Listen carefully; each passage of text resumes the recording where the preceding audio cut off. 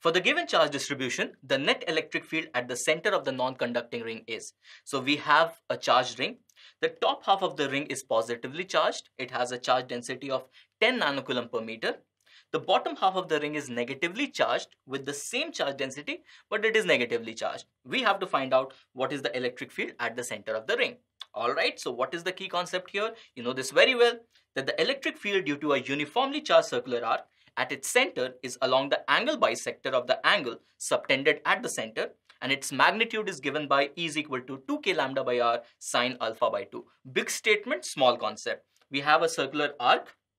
If it is subtending an angle alpha at the center, then the electric field is going to be along the angle bisector. Okay.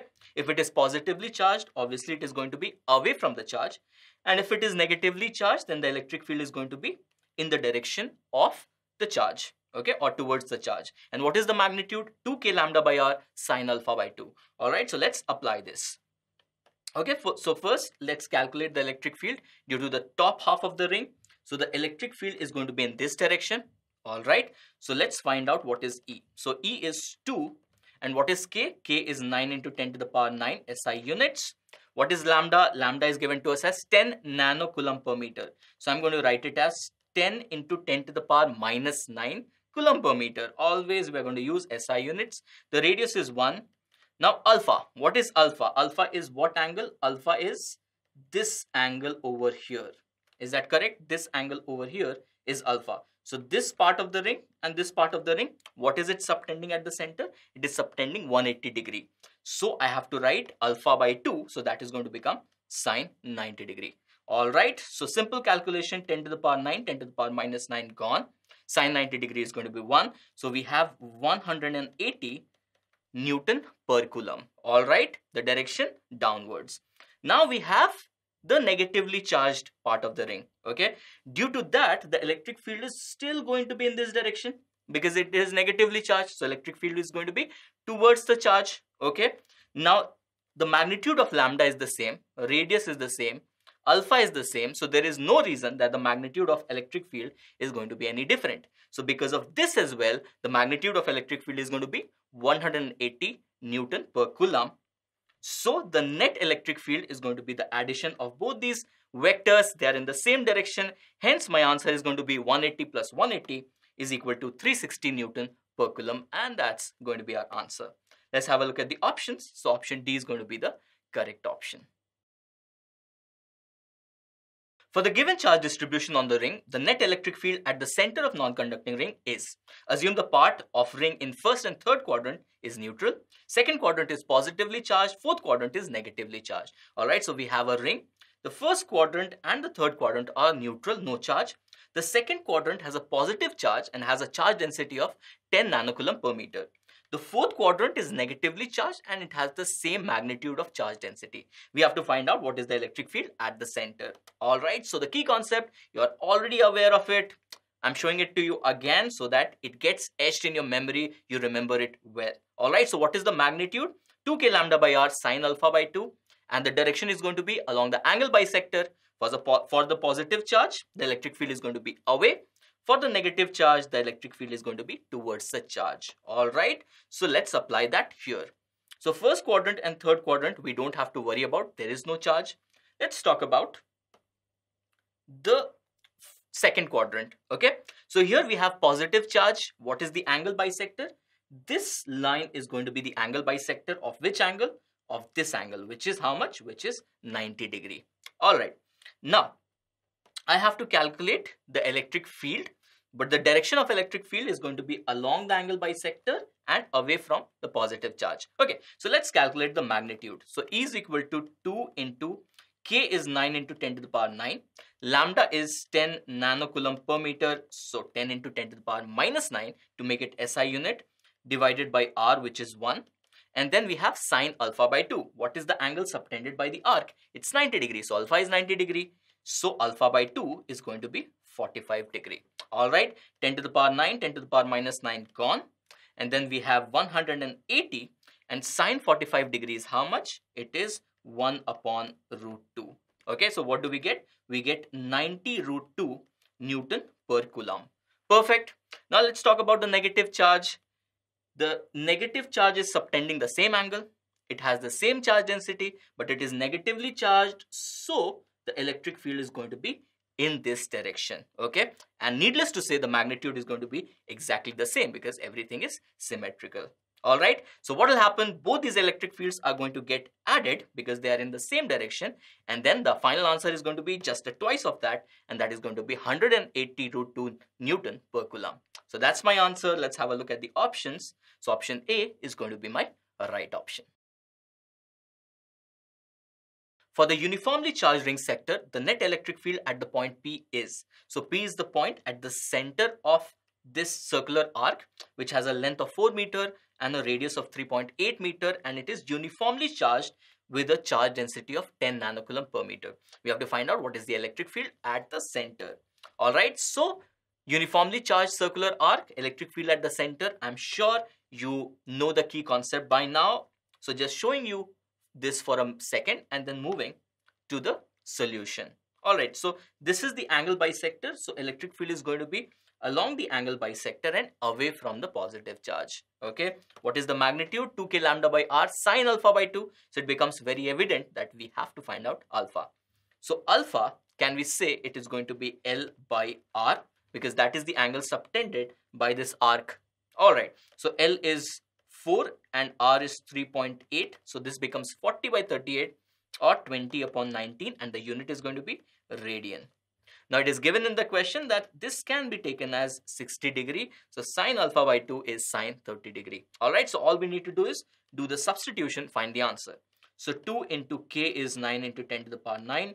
Lambda 10 into 10 to the power minus 9 SI units divided by r, which is 3.8, and sine alpha by 2 sine 30 degree is half. So this 2 gone, 10 to the power 9, 10 to the power minus 9 gone.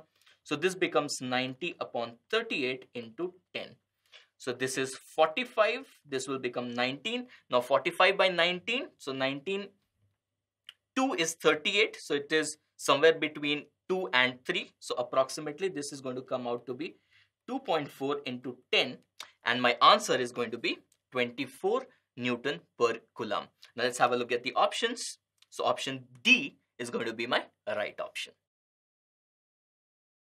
A proton is released at rest 10 centimeter from a charge sheet having uniform electric field around it of intensity 123 Newton per Coulomb towards the sheet. It will strike the sheet after the time the charge of proton and the mass of proton is given. So we have a proton, it is placed in a uniform electric field in this direction. So obviously it is going to get accelerated and at one point hit the sheet. We have to find out what is the time taken for it to hit the sheet. Alright, so the key concept is very simple. If you place a charged particle in an electric field, the force experienced by it is F is equal to QE. And if it is a positive charge, then the force on the charge is in the direction of the electric field. And if it is a negative charge, then the force is opposite to the direction of electric field. Alright, with that said, let's solve this question. Okay, now this proton has been released from rest, so its initial velocity is 0. Now it is a positively charged particle, so the force is going to be in the direction of the electric field, and how much? QE. Alright, so now there is a force, hence it is going to be accelerated. What will be the acceleration? Force by mass, which is QE by m. Now it is released from rest, it has an acceleration, and the displacement it covers is 10 centimeter. So we know very well how to find time. It is a simple equation of motion. S is equal to ut plus half at square. The initial velocity is 0. So this becomes 0. So t is equal to 2s by a under root. So this will become 2s by a. So QE will be here and m will go upstairs. Now all we need to do is do the substitution. So let's do that. So this is 2 multiplied by s, which is 0.1 meter. Very important, SI units. Mass is 1.6 into 10 to the power minus 27 kg divided by charge is 1.6 into 10 to the power minus 19 coulomb into electric field is 123 and the root of the entire thing. Alright, so 1.6 gone. So this 0.1 makes it minus 28 and this 10 to the power minus 19, when it goes up, this is going to make it minus 9. Alright, so here we are going to get 20 into 10 to the power minus 10 divided by 123 under root. Alright, now since we have to find approximate answer, we can do some cheating in the calculation. Alright, so this 123, I'm going to make it 121. Okay, why? Because it is a perfect square. And 20, so 4 square is 16, 5 square is 25. So it's somewhere in the middle.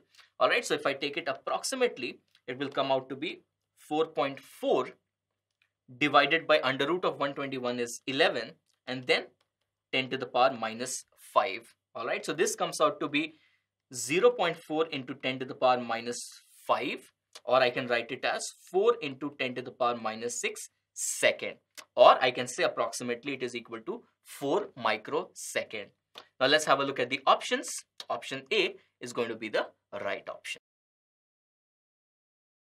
Protons are projected with an initial speed u is equal to 10 to the power 4 meter per second into a region where a uniform electric field E is equal to minus 720 J Newton per coulomb is present. The protons are to hit a target that lies at a horizontal distance of 1.3 millimeter from the point where the protons are launched. Find the total time of flight for theta is equal to 37 degree, charge on proton and mass of proton is given. Now if we analyze the situation, this is a simple projectile motion. The difference is that apart from gravitational force, there is going to be an electrostatic force as well. So proton is a positively charged particle. It is placed in a uniform electric field. So it is going to experience a force QE. And what will be the direction? Along the direction of electric field, which is downwards. So the net force acting downwards is mg plus QE. So the net acceleration would be force upon mass, which is g plus QE upon m. Now the acceleration g plus QE upon m is acting downwards. Perfect. Now think that if QE were not there, only mg was there, then the acceleration is going to be g. Now g is an acceleration which is constant both in magnitude and direction, and it is always pointing downwards. Okay, now let's talk about g plus QE by m, this acceleration. It is also constant both in magnitude and direction, and it is also pointing downwards all the time, which means that the value of, we can assume that the value of g has changed. Okay, so we can just assume, or we can take an analogy that the particle has been taken to a different planet where the value of g is different. Okay, but is that going to change the nature of the acceleration? No, it is constant both in magnitude and direction, pointing downwards always. So the equations we have derived for projectile motion, is that going to change? Is the nature of the motion going to change? No. The only thing that is going to change is that we can replace g by g effective. Okay, we can assume that this is the gravitational force acting in this situation. All right, so all we need to do is find g effective, and in our formula just replace g by g effective. All right, so let's find out g effective. So this will be g, which is 10 meter per second square, plus q, which is 1.6 into 10 to the power minus 19, into e, which is 720, divided by m, which is 1.6 into 10 to the power minus 27. Now this 1.6 gone. This 10 to the power minus 27 is going to go upstairs and becomes 10 to the power 8. And this is going to be meter per second square. Now 10 is very small compared to this value, so we can neglect it. So the g effective is 720 into 10 to the power 8 meter per second square. Now we have to calculate time of flight. So time of flight is given by 2u sine theta by g. Now g we can replace by g effective. So let's calculate this. So 2 into 10 to the power 4, which is u, sine 37 degree is 3 upon 5, divided by g effective, which is 720 into 10 to the power 8. So 3 into 2 is 6. So this is going to give me 120. So this will become 1 upon 600 into 10 to the power minus 4. These two zeros, I can take it up, and this is going to become minus 6. Now 1 upon 6 we can quickly calculate is going to be 1. So this is 4 and then 40. So 6 into 6 is 36, and we'll continue. So this will be 0.167 approximately multiplied by 10 to the power minus 6. So we can write it as 1.67 into 10 to the power minus 7 second, and the approximate value we can write it as 1.7 into 10 to the power minus 7 second. That is going to be my answer. Let's have a look at the options. So option B is going to be the correct option.